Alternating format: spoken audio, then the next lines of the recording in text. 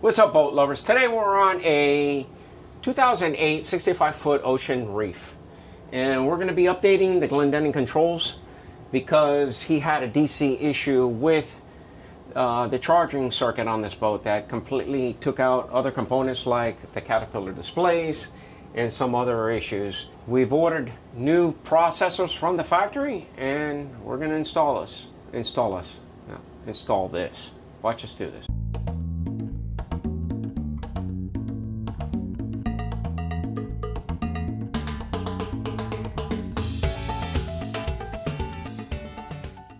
Alright guys, we're in the engine room. That's our backup processor. That's our main processor. This is the new charger. This is the one that they replaced with... Oh, you don't need my shoes in here. Right. That's what took the dump. Did some back feed on the DC circuit. Did some damage to the Caterpillar engine displays and some sensors and some ECM.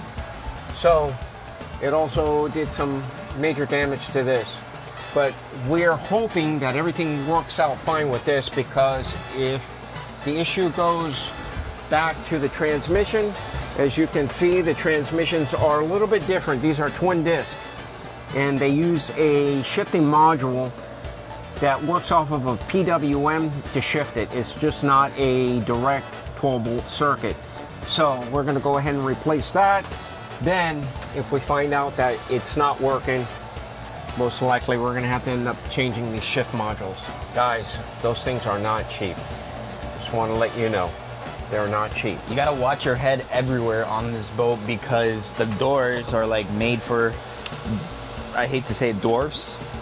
All right, so we have Goliath here. Goliath. Yeah, Goliath is working on a Oopa Loopa boat. Oopa Loopa Doopity-doo. Guys, he's getting his stuff ready.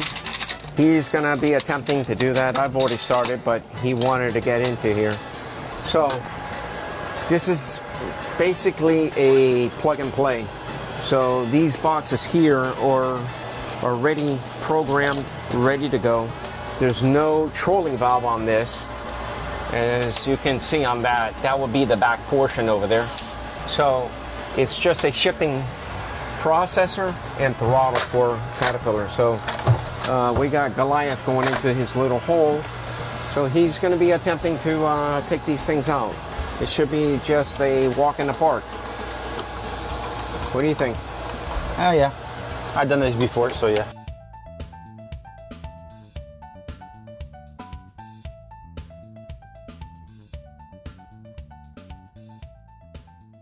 All right, guys, that was a 2-hour time lapse on that one side. Yeah, he took forever doing that. He's having a hard time finding the hole. So now he's working on the starboard side, not the starboard side, but he's working on the backup processor. So we're going to be replacing that. And on the bottom of that, it's a little bit more complex, because we have the backup analog signal, and we have the backup harness. So I'm going to have to get some Allen wrenches, but in order to get to that, he needs to remove the processor off the wall so that we could get to the bottom harness.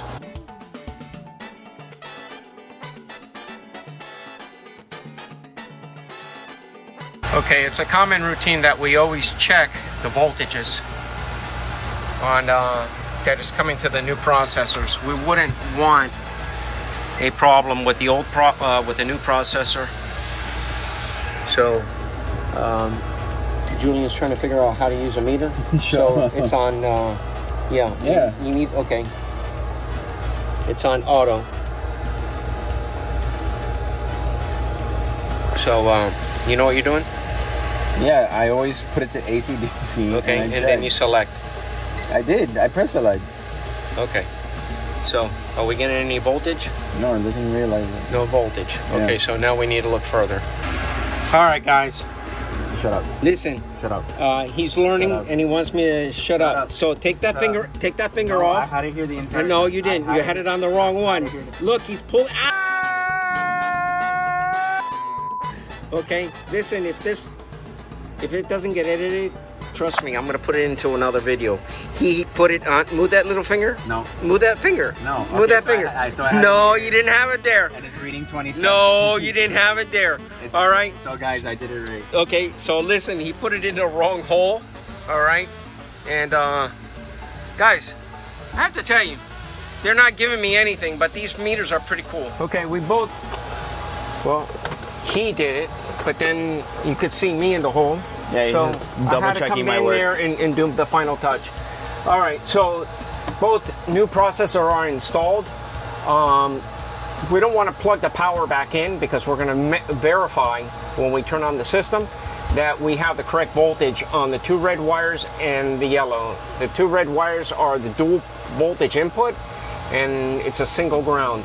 So we're going to verify that we have good power coming into our system, that we're not going to blow it up, and then we're going to go ahead and power up the control system and verify that everything. All right, the moment of truth, Julian's going to turn on the control system. System turns on. We're able to take command here so that we know that this station is working perfect. Okay, now let's go up to the upper station. Okay guys, we're up here at the upper station. The lower station is active, so we have a problem here with this. We did check it. The handles seem to be a little bit stiff on here. So we have the lower station active, but the upper station is not communicating. It takes 15 seconds for it to boot up. Okay, Julian's already turned on the system. The system already booted up at the lower station.